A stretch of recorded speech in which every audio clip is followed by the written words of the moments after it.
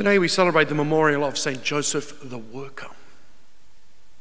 The Church has consistently taught, and it comes primarily based upon our first reading today from the book of Genesis, that there is a dignity in work. God is at work in creation. God sees the work that he does and he sees that it is good, has judged that what is done is good.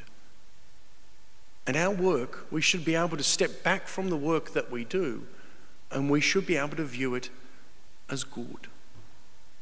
The work that we have done is not just to achieve an outcome for a particular economic benefit, but there should be goodness in the work itself, goodness in what's been produced, that it actually serves the work of God.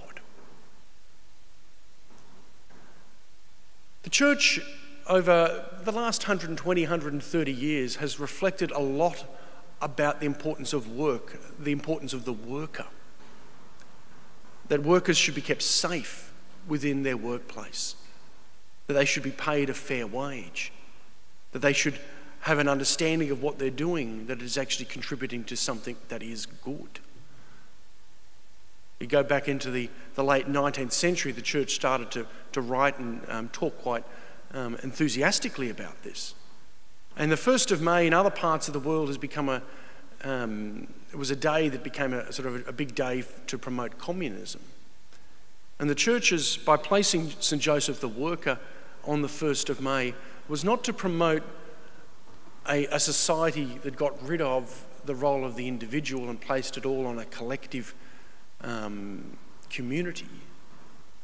The Church was there to recognise there is dignity in work, there is dignity in the individual, and we should help and look after the individual as well.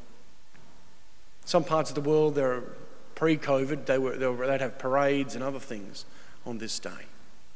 As a church, we're called to think about the worker, that the worker has dignity and that the worker is part of the divine work, that we're called to be co-creators.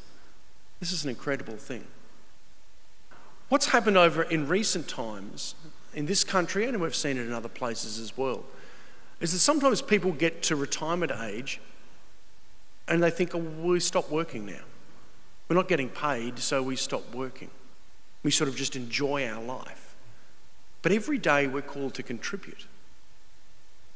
Whether we see it as work or as a paid work or as a job, we're called to contribute to the work of creation every single day. And that's from the day we're born right up to the very day we leave this life. We're called to be contributing. And there is a dignity in that. When people sort of get to the stage where they're like, well, I've got nothing to contribute anymore, I think it's a very sad situation. I've heard sometimes our elderly who say to me, well, what's the point of living? I'm not contributing anything. And I think this causes a problem with people's thinking about euthanasia. I think, well, why? It's not just that they were in pain. They think, well, why? What are they contributing? What's their worth?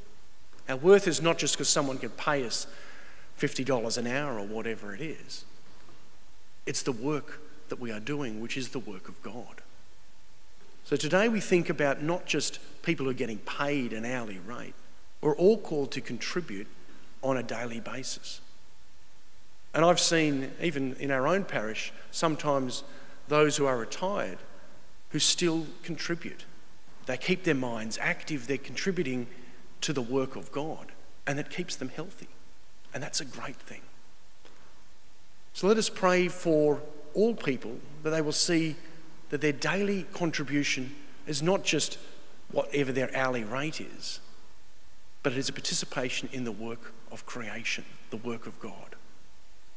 Let us pray for St. Joseph's intercession for all workers, for those who are looking for work, those who are unemployed at this time, for those who are at work, perhaps those who have retired and think they have no worth. Let us pray that they will all be inspired by St. Joseph to contribute to the great work of God in our world every day. St. Joseph the Worker, pray for us.